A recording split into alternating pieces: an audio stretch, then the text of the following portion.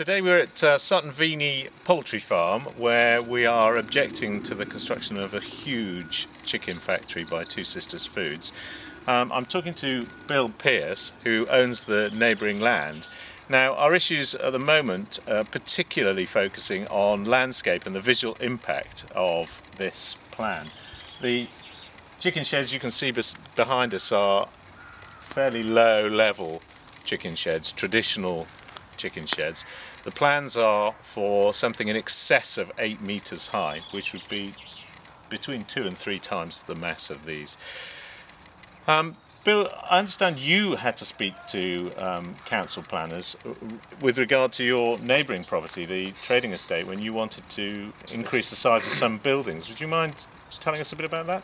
Historically, and we're going back probably in the region of 10 years gone by, when we built unit number 17, the planning officer who was in charge said this planning application didn't go through her, but had she been the planning officer, she would have opposed it purely on the grounds that in relation to where we are situated in this area of outstanding natural beauty, she does not want to see any of these buildings, industrial buildings or otherwise, increased in height. So if I pull down one old army shed, I have to replace it with a new building of exactly the same height. That is what her opinion was. Now my objection is, I would like to see a level playing field. If they want that for me, therefore the same should equate to this development down here. That's what my objection is. Absolutely, and within the area of outstanding natural beauty, landscape and the visual impact is absolutely key to maintaining this pristine area of land, and of course it's only second in importance to national park status when it's granted in the UK.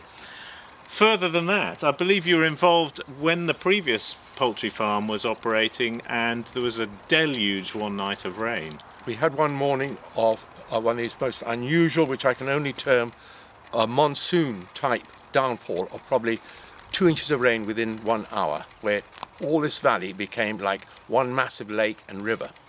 Through here you had 6 inches to a foot of water and these chickens were drowning. And the Wiltshire Fire Brigade asked what we could do to help alleviate this.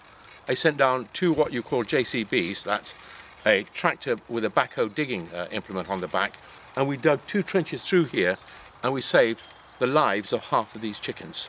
Now, this can repeat itself again, and we will go down and we will show you where the adjoining neighbour has built a bund or bank to try and blank off these chickens or chicken sheds from his property, and this can repeat itself.